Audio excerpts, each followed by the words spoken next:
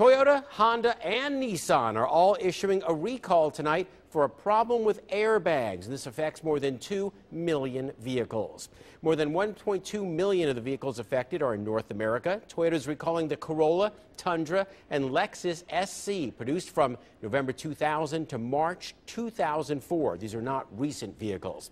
Now, affected Nissan models include the Cube, X-Trail, Maxima, and Tiana, again produced between 2000 and 2004. And Honda is recalling a total of 1.1 million Civics and Odysseys from the same period. Owners will receive a notice